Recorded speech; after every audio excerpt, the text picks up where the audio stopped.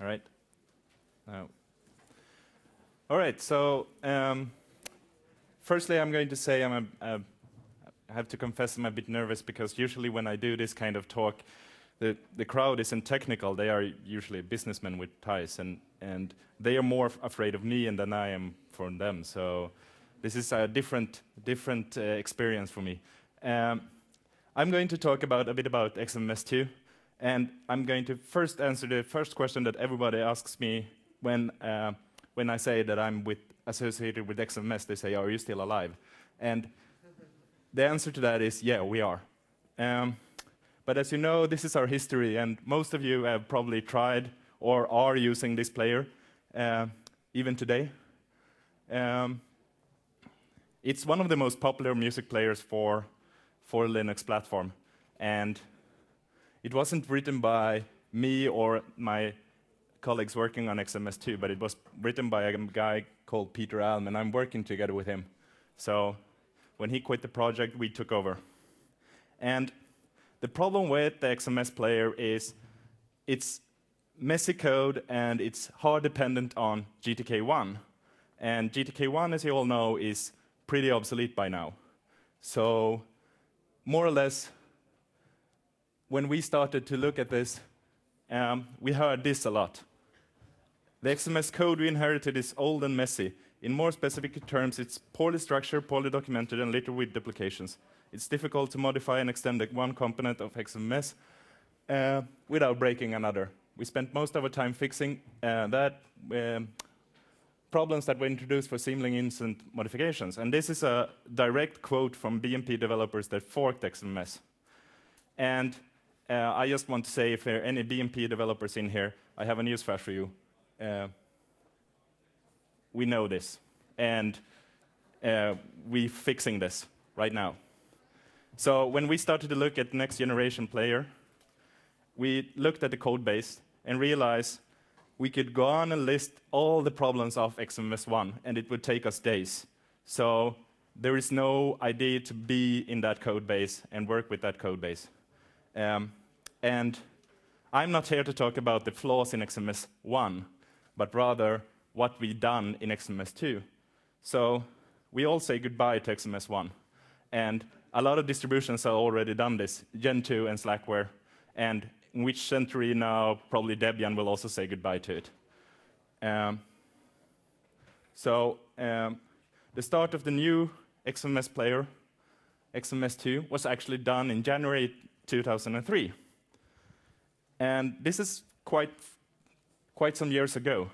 And as you can see by this graph we borrowed from Olo, we have developed a substantial lot of code. So what is this code? When we started to look what to include and how to build xmms2 with all the imagery of xmms1 still in our heads, we realized that some things couldn't be done in the current code base, and these things that we see here, our buzzword bingo for music players today, those things, we gotta have them. We gotta have media lib, cross-platform, sexy interfaces, everything like that. All these things we need to comply with. And we also learned a very important lesson from xmms1. We don't want to be hard dependent on our widget set, because as we saw with xmms1 that it got obsoleted when everybody moved to GTK2. We don't want to make the same mistake when everybody moves to GTK3 or whatever. So we have pretty hard competition. You probably use or seen or migrated to players like Amarok, BMPX, Rhythmbox, even someone using a singing bird.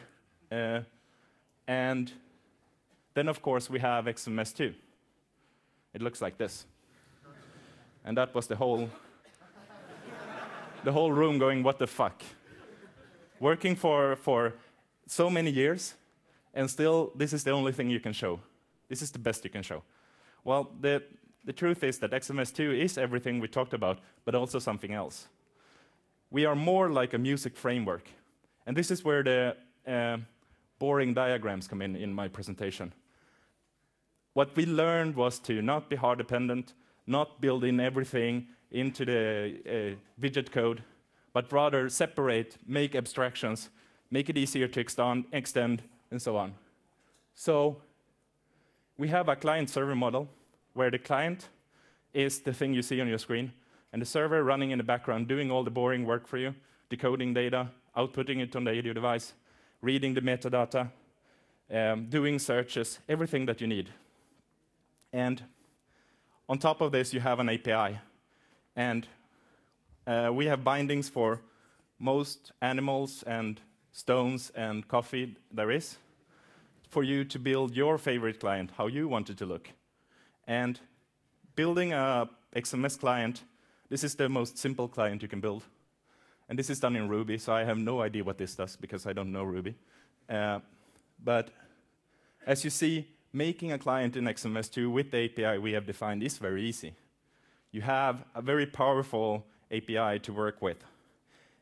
And this gives us the choice of having multiple clients. If you like the GNOME or you like the trolls, you can choose. And you will be able to access the same power that we have built in the server. Also, one thing that we talk about often is that everything is a client. For example, Last.fm supports scrobbling. This is not built into the server. It's actually a client running, looking at whatever things are playing right now and post it to Last.fm. So this is a client. Growl support, that we don't really actually have, but we could have, is also a client.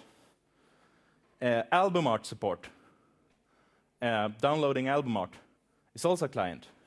Syncing your iPod is also a client. And of course, we don't have any of those things, but we could have.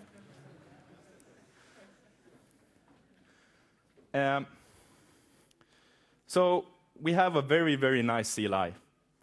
And this is the perfect client for XMS2.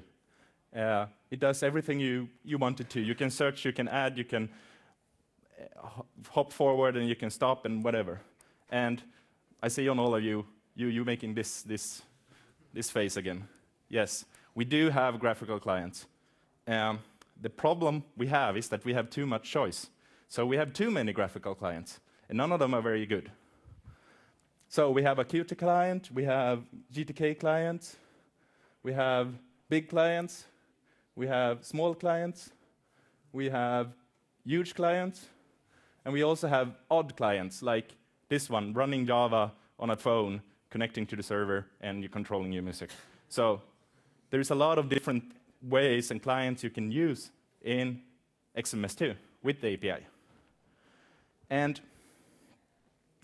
what I'm really here to say, and I've read this tutorial on how to make a lightning talk, is get to the point. Because you'd only have 15 minutes, so get to the point. And I'm getting to the point right now. We have a very, very good code base. We have a very, very nice API. We have bindings for most languages you use in here. But we still are missing the kick-ass client. So if you're sitting here and you're an expert on making cool UIs, you should really, really talk to us. You can find more information on our webpage, or join Freenode, the XMS2 channel, and also find the guys with the nice T-shirt that says XMS2 or something else. And that's it. Questions? You have a client that just looks like the old XMS? So, talking about frequent questions. The question is, do you have a client that looks exactly like XMS1? Yes, we do. We do have a client. It's written in Qt instead of GTK that emulates the skin layer.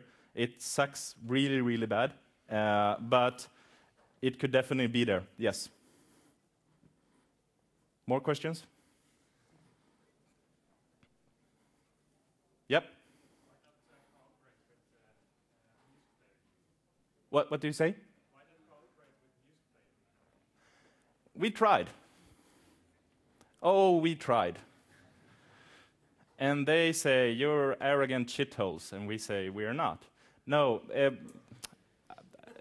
we would love to do that. We haven't found anyone preparing to do that because people apparently like to have nightmares about PCM data and media info. Yeah, good point. Yeah.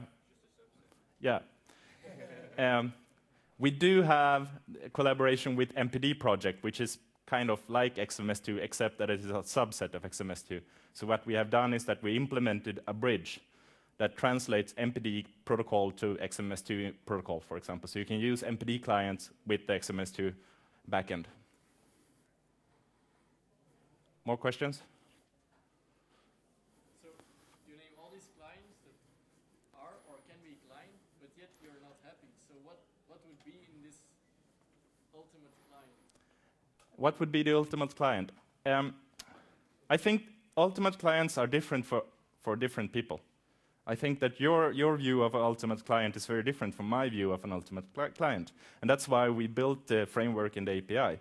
What we do miss is a client that we can go to the masses with and say, this is our standard front end that you can use to, to showcase all the functionality of the server.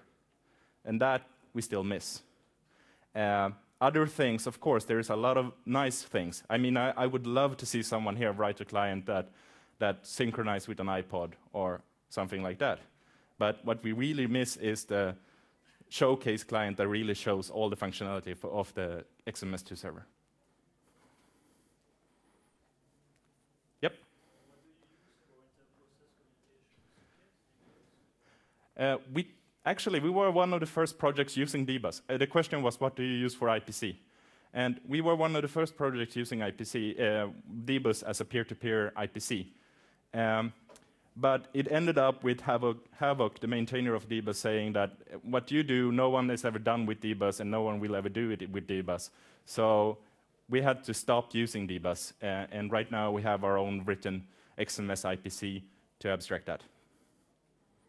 And it's highly portable, and I didn't have that in my talk. I should have that in my talk.